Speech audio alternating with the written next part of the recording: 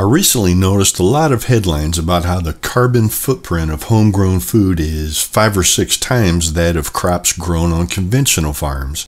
Now, I've been gardening and growing much of my own produce for some time now, and something just didn't seem quite right about these claims. All of the articles reference the same University of Michigan-led study that was published on Nature.com. So, I decided I'd like to hear the whole story straight from the horse's mouth and downloaded the entire study, its methodology, and its over 65,000 data points to see what's what. What I uncovered was shocking. The study is titled Comparing the Carbon Footprint of Urban and Conventional Agriculture. Conventional agriculture is produce grown on conventional farms. Urban agriculture, or UA, is produce grown in and around cities. Now, this study includes 73 UA sites in Europe and the United States, 7 urban farms which are professionally managed and focus on food production, 9 collective gardens which are communal spaces managed by groups of gardeners, and 55 individual gardens which are just plain small plats managed by a single gardener.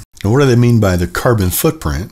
For this study, that's the greenhouse gases, or GHG, per serving of fruit or vegetable, and that's calculated using the LCA. The result of the study is low-tech UA carbon footprint is 6 times that of conventional agriculture. But what is this LCA? According to the Carbon Leadership Forum, it's a life cycle assessment.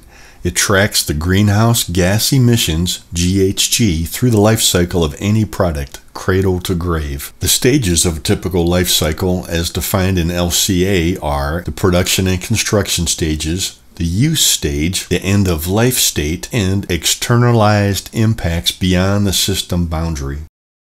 The study finds the total LCA of all the individual components used in UA, and these usually fall under one of 3 categories: infrastructure, supplies, or irrigation. The study also states that, quote, infrastructure is the largest driver of carbon emissions at low-tech UA sites, 63% of impacts. This includes raised beds, compost infrastructure, and structures, for example, sheds. Then it references supplementary table 4. From this, I was able to pull out a top 10 list of the components with the highest LCA. Let's take a look at them as their percent of the total LCA score for UA. Number 10, storage shed or box, 1.34%.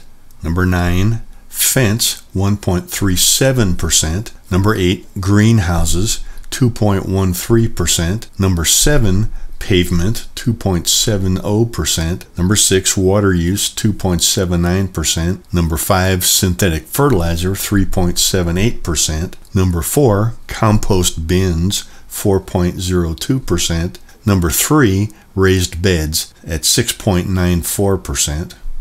You're going to love the top 2.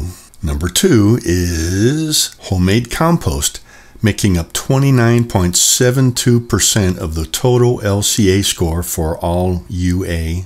Now, I'd have to question including that at all in this study. Yes, you may well be composting in your home garden, and yes, the composting process will be producing greenhouse gases, but I submit that anything I might be composting would be at least generating as much greenhouse gas, probably more if it ended up in a landfill rather than my compost bin. You won't believe number 1. Number 1 is garden house at 33.05% of the total LCA for all urban agriculture. Now, when I first saw this, I figured they must mean a greenhouse. Nope, there are already separate categories for greenhouse, gazebo, storage shed, deck, and pergola. They're literally including the house that the individual garden lives in, their house. But surely they can't be using that whole LCA thing to measure the greenhouse gases of the gardener's house, can they? Well, as luck would have it, our old friends at the Carbon Leadership Forum just happen to have a whole section describing how to calculate the LCA of a house over their 4 stages of its life cycle. Now, rather than summarize what they say, even though it's a little wordy, you want to see the exact words they use to describe each of these processes. The production stage involves the energy and resources used to extract raw materials, to transport the materials to product manufacturing facilities, and to produce the final building products. The construction stage involves the transportation of materials to the construction site, as well as the energy used to power the construction equipment, to supply supporting construction construction materials, and to dispose of any waste generated during the construction process.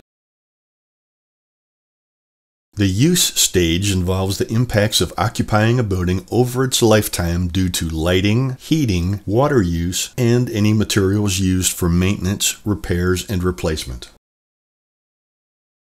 The end-of-life stage involves the demolition and disposal of the building, as well as waste processing if the building is not repurposed or improved for further occupancy or use.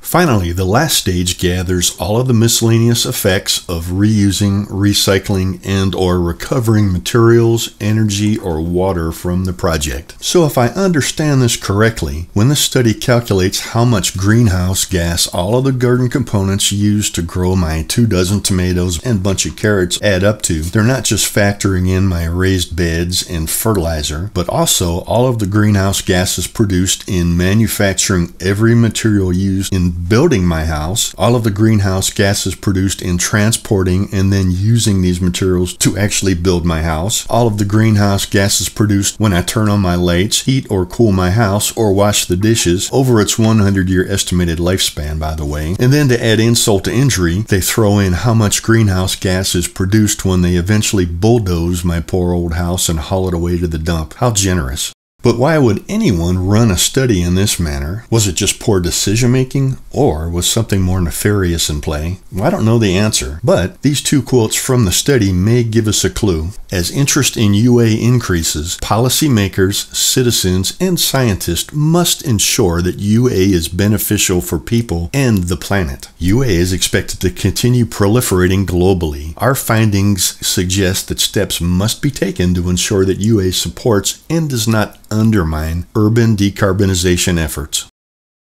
As for me, I feel reasonably confident that my garden will not bring about the end of the world. Oh, and by the way, if the way they frame your garden bothers you, just wait till you see what they have to say about your pets and their carbon paw prints.